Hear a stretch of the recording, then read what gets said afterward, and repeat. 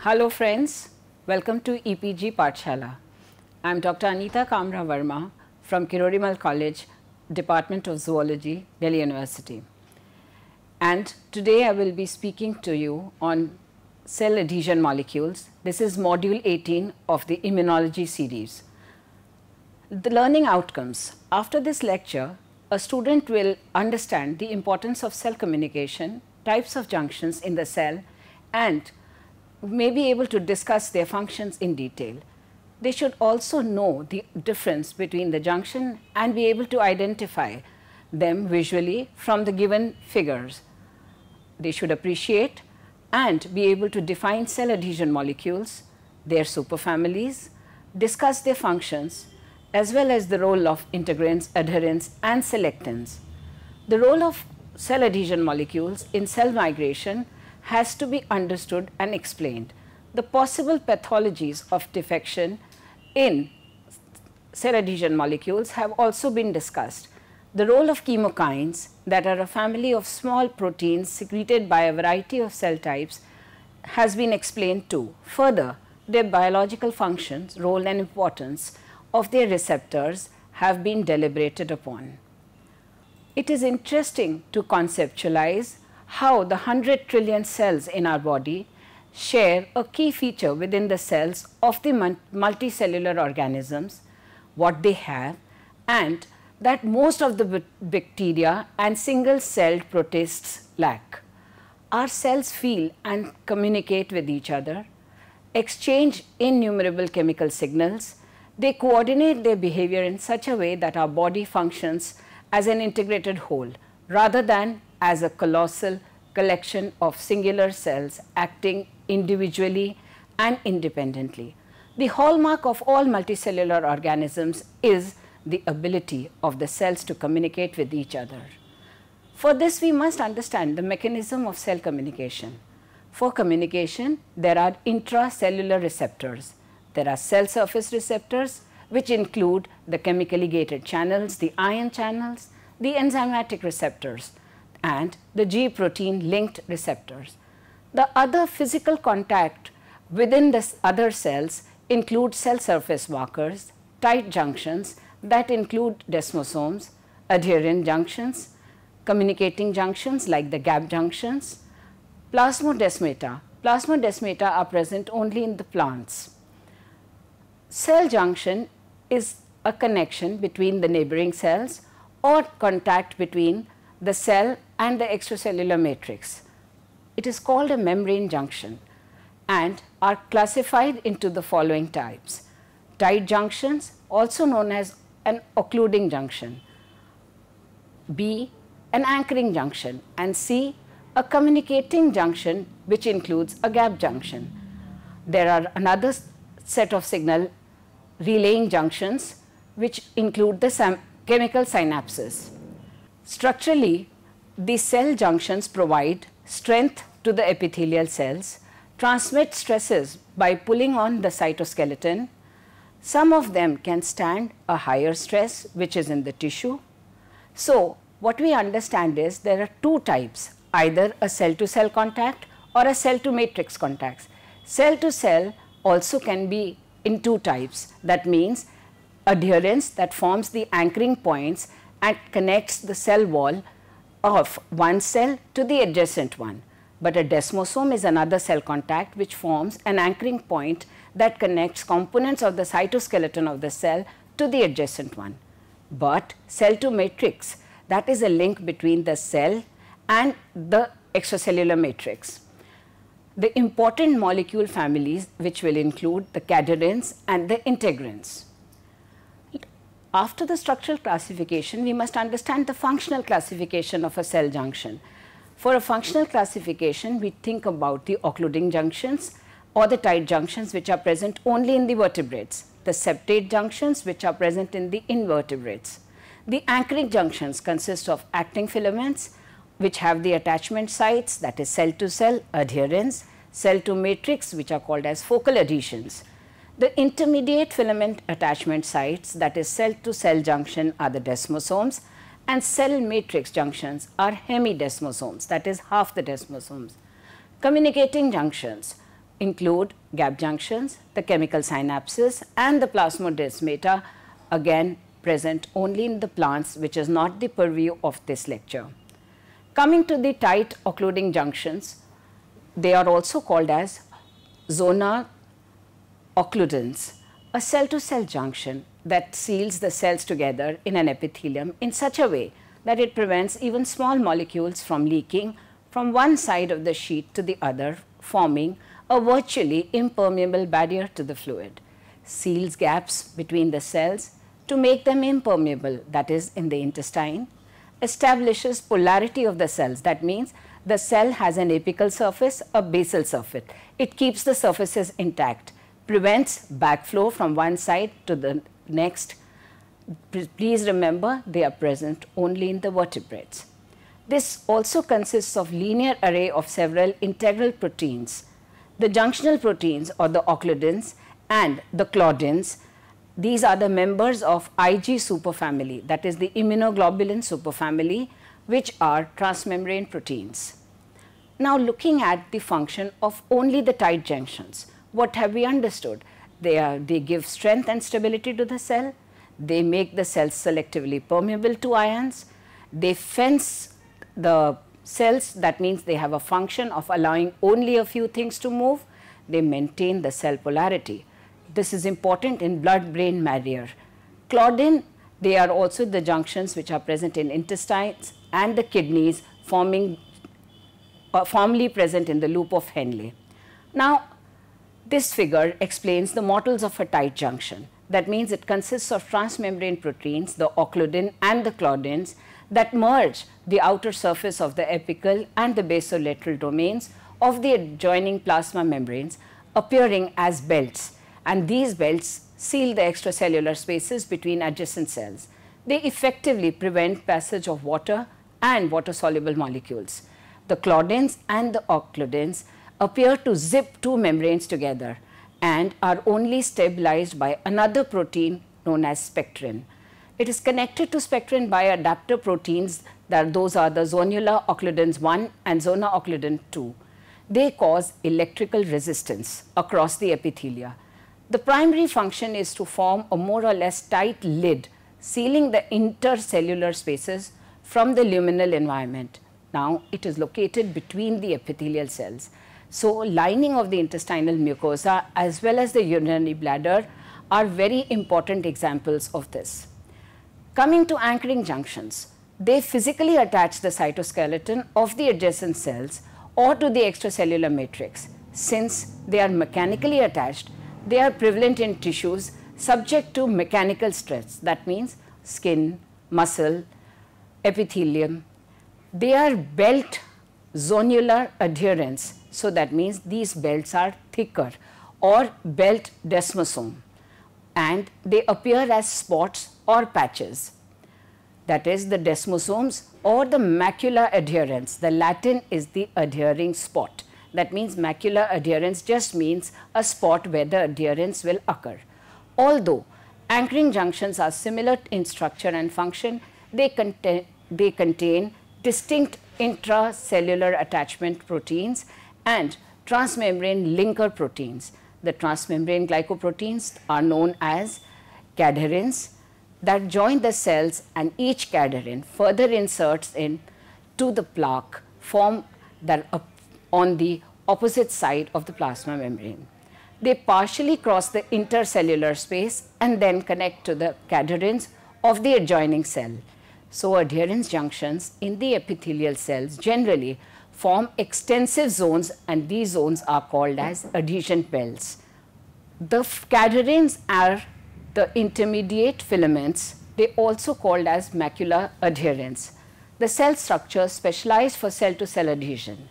Here they are known as desmosomes. They link the cytoskeletons of adjacent cells, but the hemidesmosomes anchor the epithelial cells to the basement membrane by single pass transmembrane glycoprotein called as cadherin.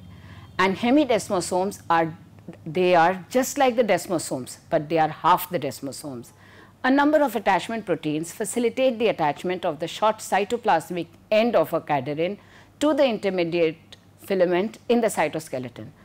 while the other end of the cadherin molecule extends externally from the plasma membrane, linking directly with a cadherin extending from the adjacent cell in a firm clasp, binding the cells together. The connections between proteins fastened to the intermediate filaments are far more secure than the connections between free-floating membrane proteins. Generally, proteins are suspended inside the membrane by comparatively weak interactions between the membrane lipids as well as the non-polar portions of the protein. Two cadherins, namely desmoglein and desmocholine, and adapter proteins which are called as plakoglobin as well as desmoplakin. These are linked to the epidermal keratins. Cadherins bind the membranes of the adjacent cells in such a way that gives rigidity as well as strength to the entire tissue. Their function is to assist the epithelial surfaces, resist separation during various contractile activities, as especially when the food moves down the intestines. It holds tightly together and also to confer mechanical strength to resist stress. The figure explains categorically everything which has been discussed.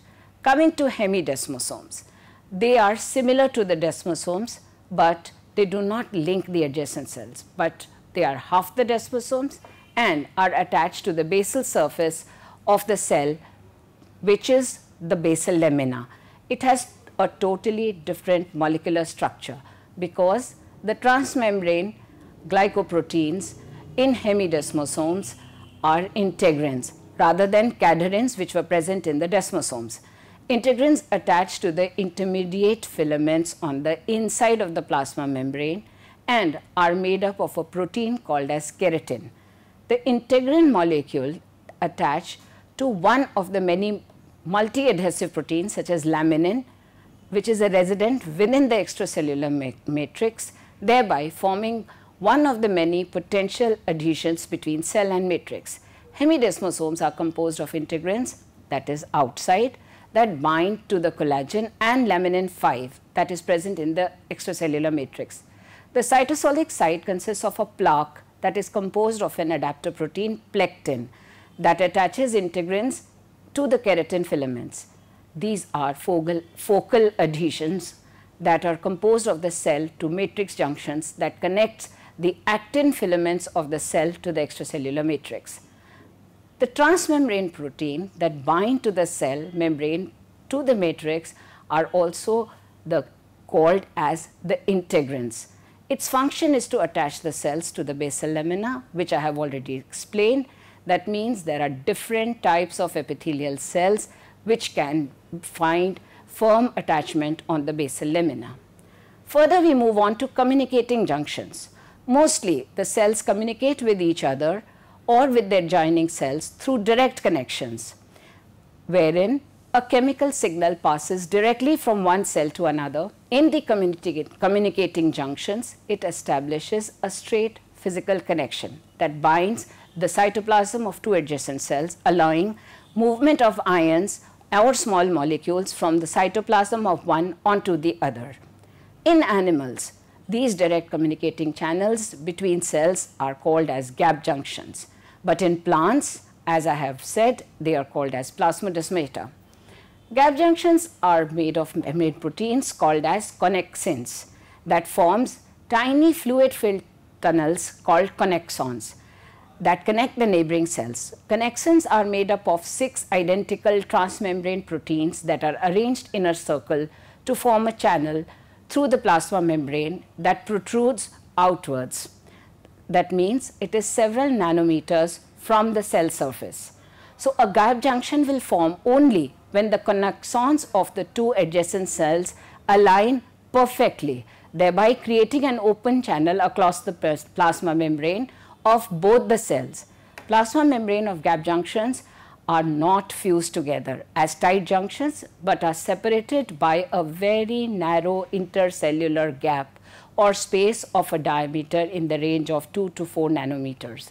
So gap junctions provide passageways big enough to allow movement of small molecules such as amino acids and even simple sugars to move from the cytoplasm of one cell to the other. But they are small enough to avert the passage of large protein molecules. The connexons hold the plasma membranes of the paired cells about 4 nanometers apart, in contrast to more or less direct contact between the lipid bilayers in a tight junction. So the channels are not static, they are dynamic, as they can open or close in response to numerous factors, that is calcium or hydrogen ions. This pairing helps a damaged cell and the plasma membrane to become leaky, and the ions will, as much as calcium, when the concentration is high outside the cell, it can flow into the damaged cell and closes the channels in the gap junction. This further isolates the cell, thereby preventing the damage from spreading to other cells. So, this cartoon summarizes all the junctions present in this further isolates the cell, thereby preventing the damage from spreading to other cells.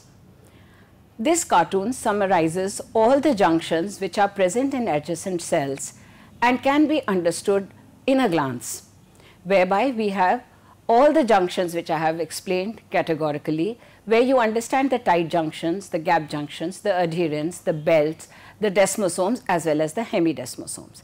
Now coming to cell adhesion molecules. What is adhesion? It is just a fundamental role in a cell regulation and communication, and is essential for maintenance and development of tissues. Cell-to-cell communication is extremely important to maintain the tissue integrity. Cell adhesion is the ability of a single cell to adhere to another cell or to the extracellular matrix. It is imperative to comprehend how cells interact and coordinate their behavior in a multicellular organism. As per the cell adhesion model, which explains that the cells can appear sticky, they display greater number of chemical bonds on its surface. So, adhesion molecules have to be transmembrane glycoproteins which act as connections between the external and the inside of the cell. They have 3 domains: the extracellular domain, which will bind to the extracellular matrix or to the adjacent cell membrane. It will behave as a receptor from the outside for enabling cell signaling. The central domain traverses the cell membrane, and the intracellular domain transports signals which are being carried through the several ligands into the cytoskeletal proteins, similar molecules, enzymes, or anything can be connected to the metabolic pathways within the cells so as to give transcription factors. So, adhesion between same types of cells involves the binding of CAMs, those are the cell adhesion molecules on adjacent cells, regulating the basic processes such as contact, inhibition of cell growth, cell differentiation, and apoptosis. These developments ensure precise tissue organization in growth, tissue regeneration in adults. That means homophilic interactions, that is, interaction between identical cell adhesion molecules, will mediate mechanical adhesion among cells, but also can propagate intracellular signals. Now, cell adhesion is also involved in enhancing signals that regulate the cell cycle, cell migration and cell differentiation, cell survival.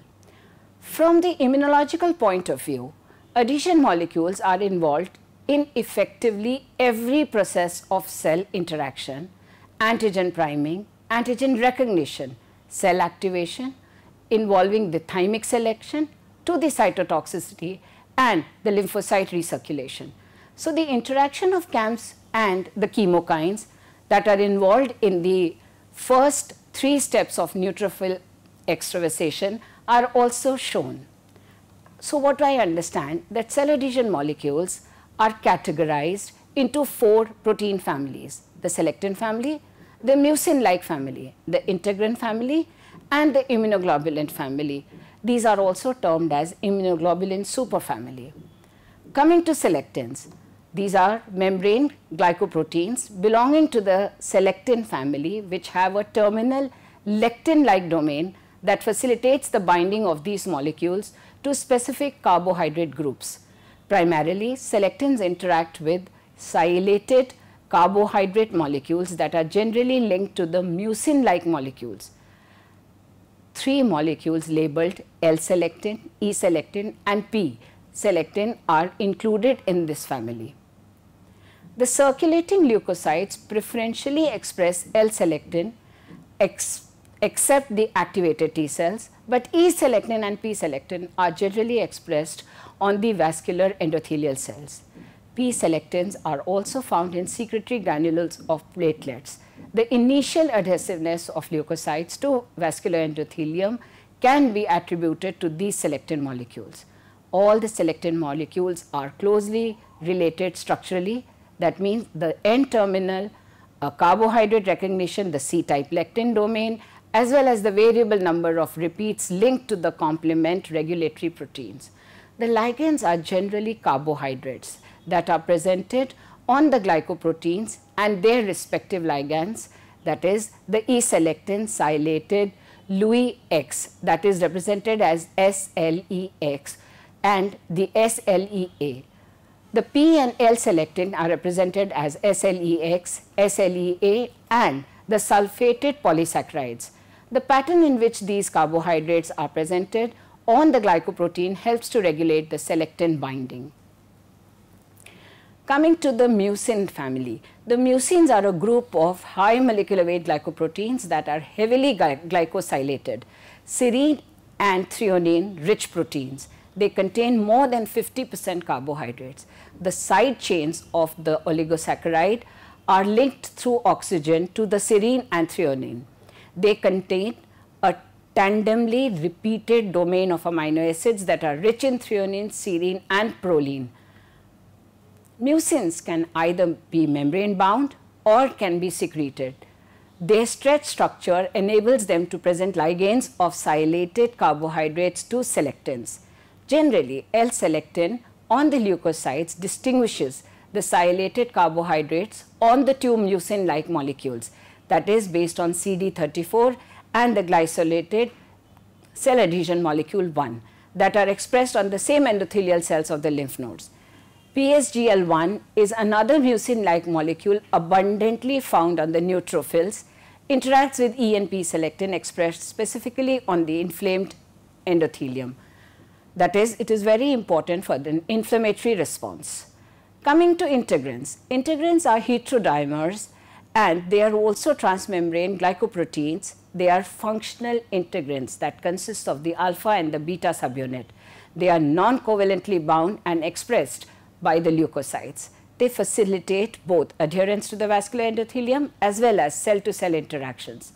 They are involved in cell extracellular matrix adhesion as well as cell-to-cell adhesion. So, both the subunits contribute to ligand binding. The integrins are categorized according to the subunit they contain, and about 18 alpha and subunits as well as the beta subunits have been identified, giving 24 unique integrins. Different leukocyte populations express different integrins, thereby facilitating these cells to bind to various cell adhesion molecules that belong to the immunoglobulin superfamily, which are expressed alongside the vascular endothelium. Mostly, integrins need to be activated prior to their binding to the respective ligands with high affinity. So, a large number of possible specificities for ligand binding is based on a different cation dependent, that is calcium, magnesium or manganese dependent. Generally, ligands comprise of the extracellular proteins. They are the fibronectin, laminin, collagen. These are recognized by multiple integrins or members of the immunoglobulin superfamily. The significance of integrins in extravasation of leukocytes is demonstrated by the leukocyte adhesion deficiency model, that is an autosomal recessive disease that shows an impaired healing of the wounds and have a characteristic bout of recurrent bacterial infections. Now, as we have to understand the cadherin superfamily, The cadherins are also cell-to-cell adhesions that are generally facilitated by the cadherins at the adherence junctions.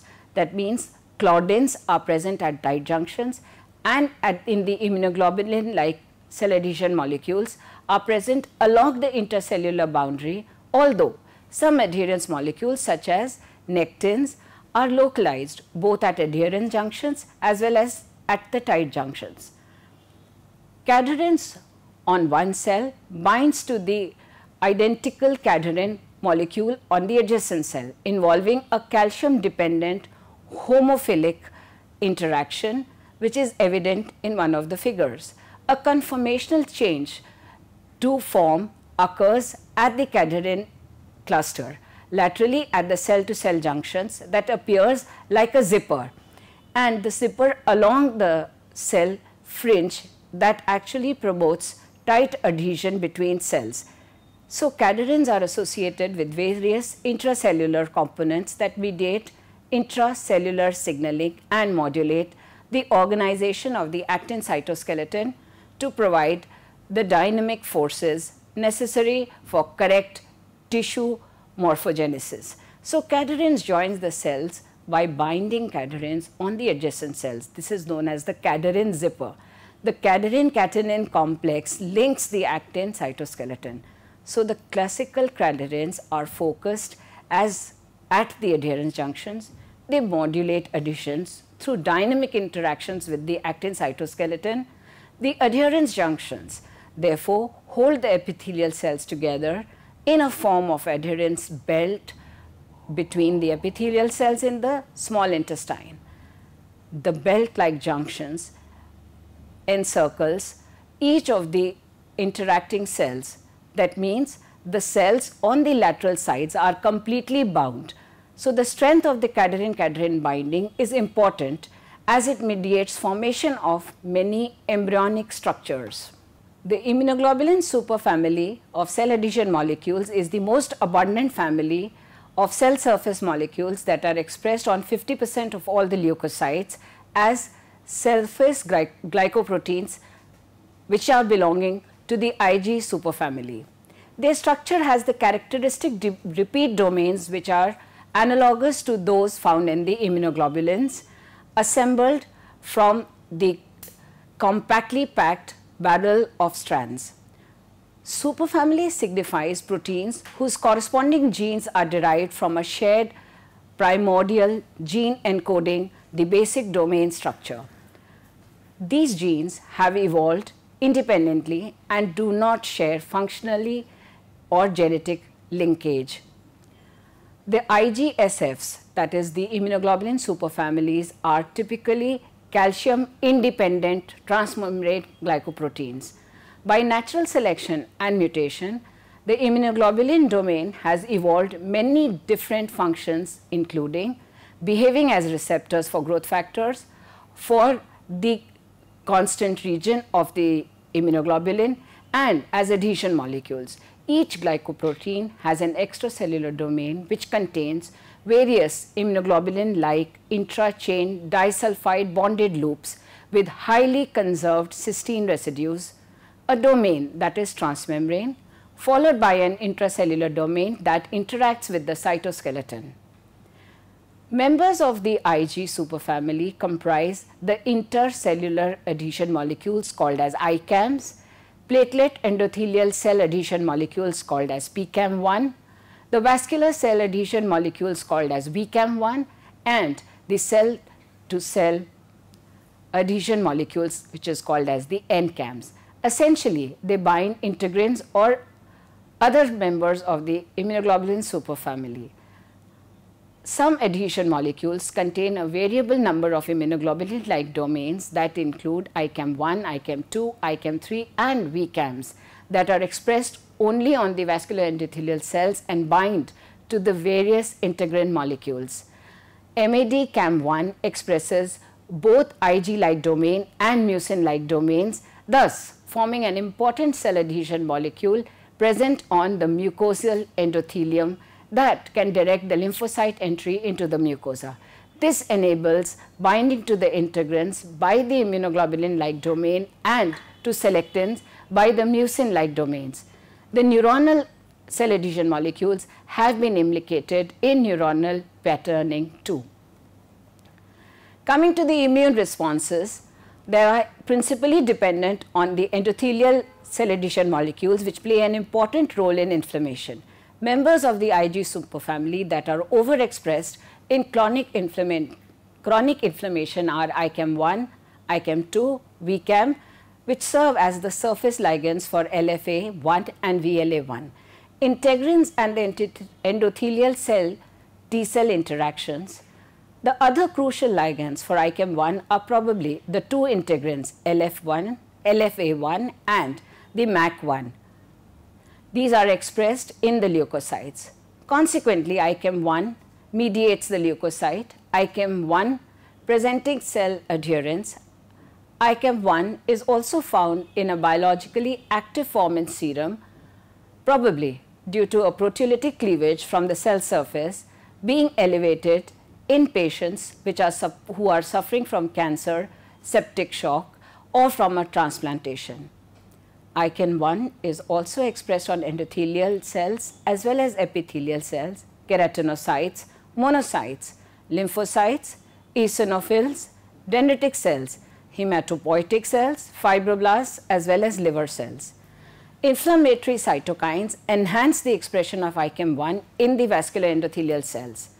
Deregulation of ICAM1 expression leading to increased levels triggered by the infections or by tumor necrosis factor alpha, interferons alpha, interleukin 1, and the reduced expression was observed when the inflammatory factors such as glycocorticoids are induced.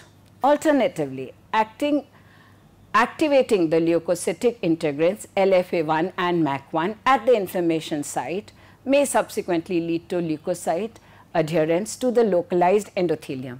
That is considered to be an important step for leukocyte migration at the site of inflammation. Coming to chemokines, these are a third group of soluble chemoattractants known as chemokines. Interleukin 8 was the first chemokine to be described.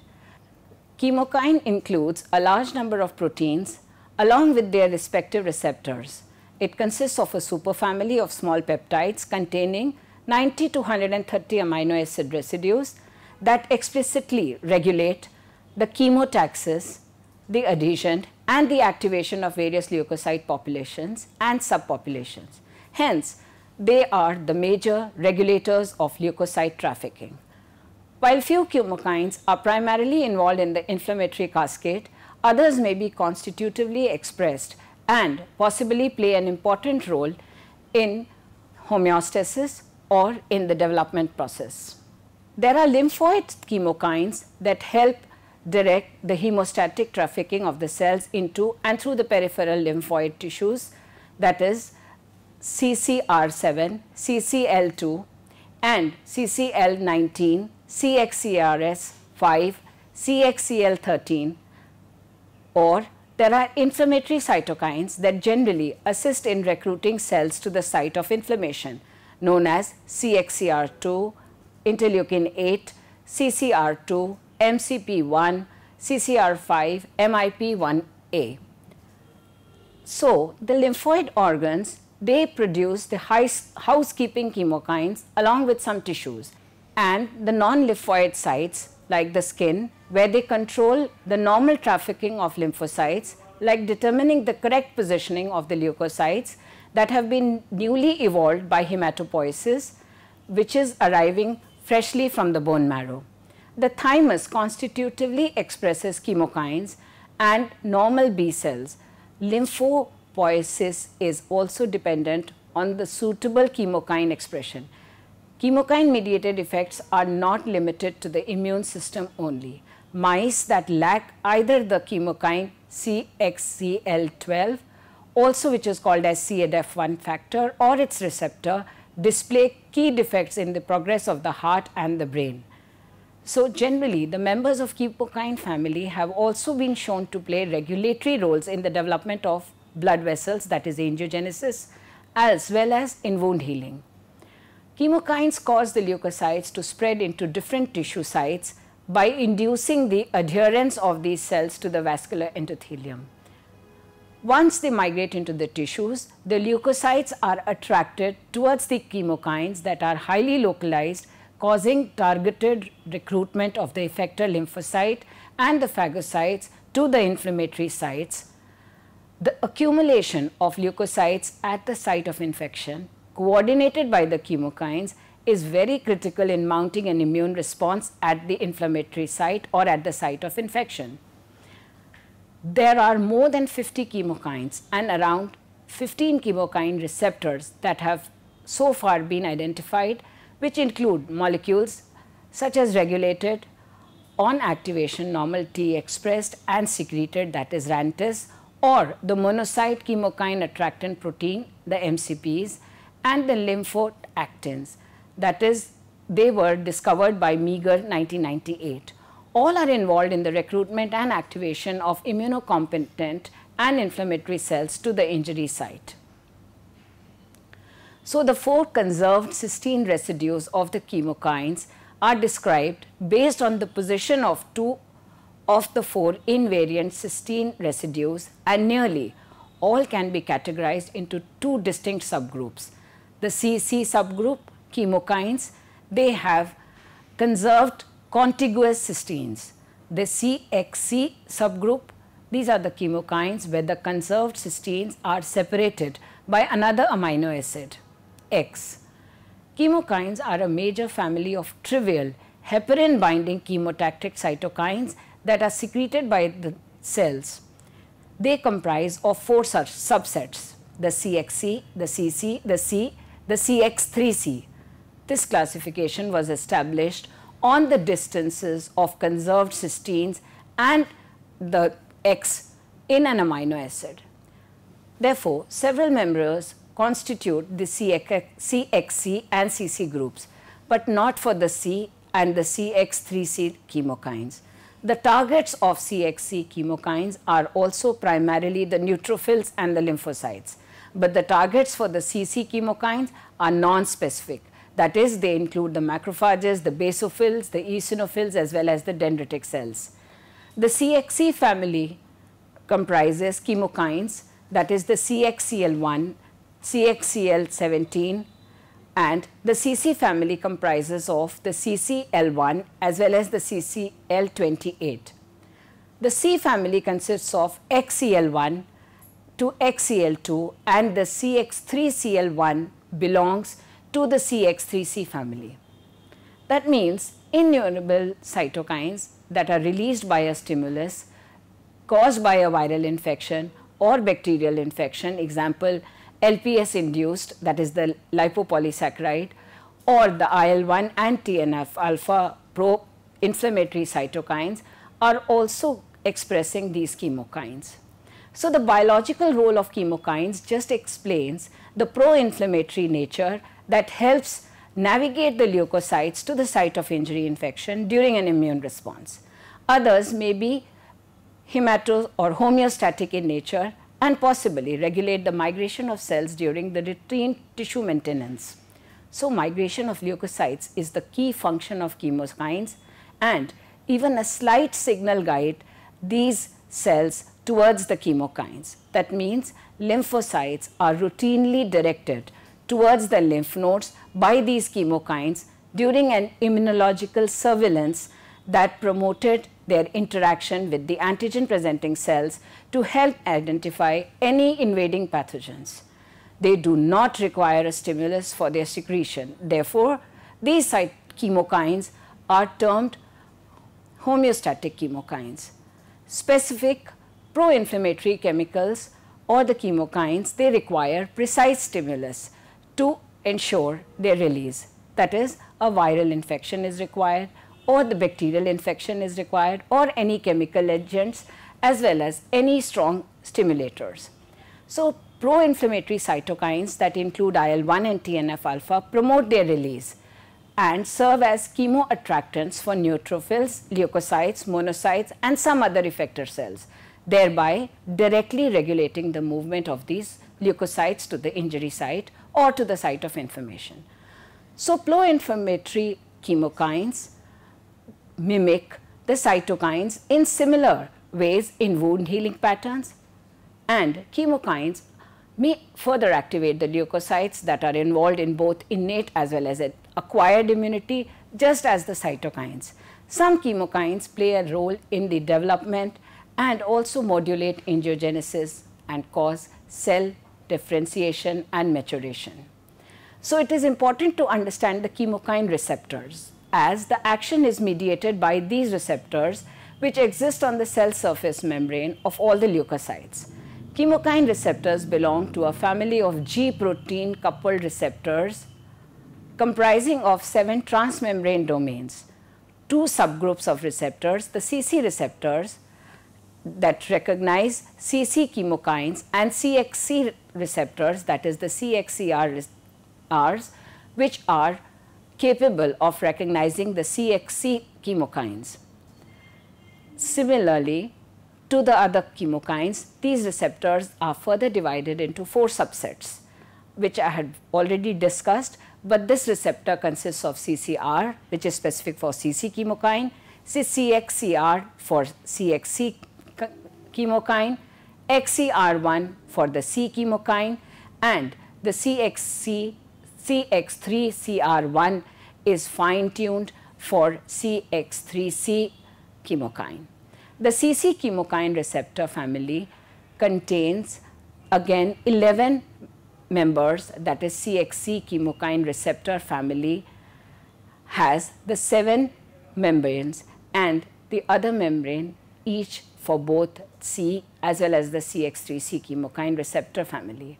Signal transduction is expedited via the standard G protein dependent pathway that activates the heterodimeric large G protein, which generates such potent second messengers which are known as the cyclic AMP, inositol phosphate 3, calcium dependent pathway, and are activated by small G proteins. So, neutrophils have the CXCR1, 2 and 4 receptors, while the eosinophils have the CCR1 and the CCR3. The resting naive T cells exhibit different kinds of chemokine receptors, but the activated T cells have CCR1, 2, 3 and 5, the CXCR3 as well as 4 and many others. Undoubtedly, a cell may respond to a chemokine only if it has a receptor that recognizes it. Subsequently, a differential expression of chemokine receptors by leukocytes coupled with the production of distinct chemokines by target tissues and sites provide opportunities for the differential regulation of activities of different leukocyte populations. Th1 and Th2 subsets of the T helper cells can be differentiated by their characteristic patterns of cytokine production. These subsets may display different profiles of the chemokine receptors. Th2 cells may express CCR3 and 4, and a variety of other receptors are expressed by the Th1 cells, but on the other hand, the T helper 1 cells also express CCR1, 3 and 5, but the Th2 subsets do not express them. So, the chemokine receptors that belong to the vast family of G protein receptors has been described in this cartoon, which consists of 7 transmembrane receptors which bind extracellular ligands and consequently initiate an intracellular signaling. When a chemokine binds to a receptor, a calcium signaling cascade is created, resulting in the activation of small GTPases. This figure just explains the patterns of the expression of some principal chemokine receptors on different classes of the human leukocytes. So far, the greatest variety of the chemokine receptors has been observed on activated T lymphocytes. So, in summary, I can explain that the cell adhesion is quintessential process in the human biological system. Understanding the events relating to cell attachment and detachment provides crucial information regarding important functional processes in the human body that may help to identify the problems that might trigger specific diseases.